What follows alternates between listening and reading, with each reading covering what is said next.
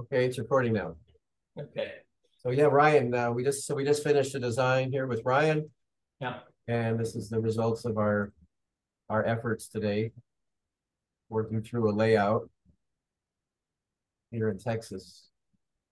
And some of the main things that we had to deal with was this 15-foot wall coming down the side of the house, the back of the garage. When you're inside looking out, it takes up most of the view. So we had to really figure out a way to three-dimensionally enhance that wall so it wasn't just an eyesore. And a pretty big yard, and we figured out the perimeter plantings first, worked our way from outside to in. And once we had this motif and theme going with how can we dress up with that wall, we replicated the arbor out into the space. This post and beam structure is centered on the architectural massing of the master bedroom that you see here. So those are locked together. And this plank of a sitting wall underscores the oak tree in the distance with the water feature runnels there. And we kept that going to the other side, and it breaks through a bench area and resumes on the other side and becomes a sculptural pocket, literally, for an art piece. And then we took that sitting wall and replicated it over on this side to balance the yard.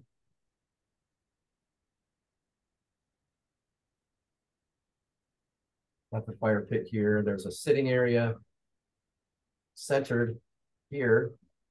You'll notice the dormers on the roof overhead. That's how we located this center line for this walkway and for the arbor, so that the arbor is in harmony with the architecture going on above. Made a few suggestions to convert a bedroom window to a doorway so they can come out to their spa. And the art piece is on axis with that walkway. You come out to your spa with the art piece and the golden foliage of the maples in the distance in the fall time. That's kind of a quick overview. Ryan, go ahead. I wanted you to, Ryan has been through my class, and the invitation today was to do an applied design it together experience where we just worked through it together, applied the principles from the class. And so my question for Ryan today was, what did you get out of this interactive experience applying it to one of your projects? What did you notice was done differently than what you've been doing? Yeah. Even though you had my class and you went and implemented it, now that we did it together, what stood out in the process that you hadn't yet implemented yet for yourself? You know, I knew from taking the class that, you were always talking about, think about landscaping first. It's like, yeah, I think you've even mentioned it, like taking your processing, putting it upside down. Most pool builders just stick the pool in and then they put everything else around it. And honestly, that's the key thing that I took away from your class the first time.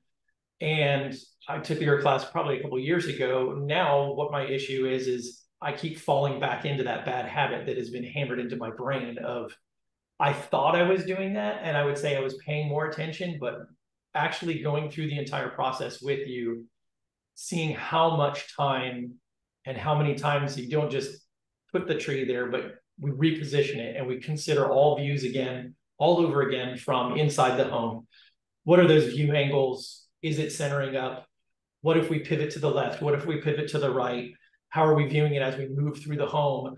And even considering traffic flows of like, hey, the client is never going to come in through their front door. They're going to come in from the garage, and like, what are they going to see? How are they going to walk in, drop their keys on the kitchen counter, and then get back to their bedroom? And what are they seeing along the way? So it was just a much more detailed perspective of that. Also, I'll tell you my own flaw is I I get lazy. When I scale in a pool or a house, I have been focused so much on just the first floor plan because I feel like that's all that, you know, my clients just want to see the pool and that's all that really matters. But Kirk, you took the time to say, no, no, look, it matters because it's all in proportion. And when we really started to see how tall that wall was on the garage and that there were dormers that I had totally neglected in that roof line, that was pretty key. I was like, wow, okay, yeah, those are big key elements that I would have missed. So the difference between what we did today and what I took away from your class and that I've been implementing over the last couple of years is there are so many more details that you need to slow down, take your time, and make sure you're considering that. And then also the other thing that I found was just the replication of certain elements. When an element is designed and it fits right and it feels good, extending that large wide beam, you know, and utilizing the materials off of the home and then carrying it across the whole yard so that it becomes a feature point. And it does. It's like a belt that girds everything together, right? So it puts the anchors in the yard, but then you replicate it even over on the side yard to kind of draw everything in so that it just makes the entire space feel more complete. So yeah, those were the key things. And then just the simplicity of like going backwards of like, okay, we need the pool to be here, but are we anchoring it off of the architectural lines of the home? And those were things I was already doing, but just, so that was a good reinforcement that, hey, okay, I've been doing that, you know, like I'm already 30% into Kirk's head as to what his process is. So I feel like there was a good groundwork of that, but man, today spending this time with you is just, it definitely was a reiteration, but an eye opener as to that. And I know a lot of times we weren't necessarily speaking a lot as we're going through that. And we would just kind of like mention things and throw them out and bounce the ideas off of each other. But because I already had the class, it helped me to know where you were coming from. So it's not like you had to sit there and handhold me the entire time and drag me through every single step. And well, here's why I'm doing this. Now let me stop and back off and explain myself for an hour and a half because you didn't even understand where I was coming from. So, but considering, you know, sight lines and the way the sun falls in the backyard, that helps us to consider what materials are work in this backyard. This backyard faces north, so the garage throws a huge amount of shade over the backyard in the shallow end of the pool and whatnot. So, you know, making sure that you're putting the Ipe wood sunbathing area out where there's going to be sun. Otherwise, hey, you spent all this money and it's a miss. What are you going to get? A shade burn? Like that doesn't work that way. So, yeah, it was extremely helpful. Extremely helpful. Yeah, and for the viewers, there was some feedback that this is a custom home, so we have a list of things for the owner, you know, convert this window to a slider, so you can get out and go to your spa. Currently there are no windows on the bedroom. Yeah. At all. This is a very dark room. There's a courtyard here with some glass, but this wall doesn't have any. So we're offering some suggestions to pop in a window.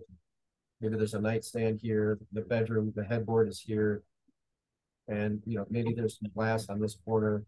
It'll be great for some natural light to be let into the room. And also, if you go in, you kind of show them that corridor. So like when they walk into the bedroom from the main living area, if they don't have that window there, there's nothing. But if you do have that window established, you can see straight down the hallway and you can see out into the yard. And like, how pleasant is that? You know, that, oh, hey, there's something out there. And yeah, I think you're right. It would be like, I mean, unless you're a vampire and you really need it to be a dungeon in order to sleep or whatever, I believe in adding natural light for sure. We also moved this sliding wall over. That's right. Give feedback to the owner that this edge of this window aligns to a hallway in the interior. Let's go to plan view. And I'll turn on the floor plan we were tracing. Yeah, in 2D.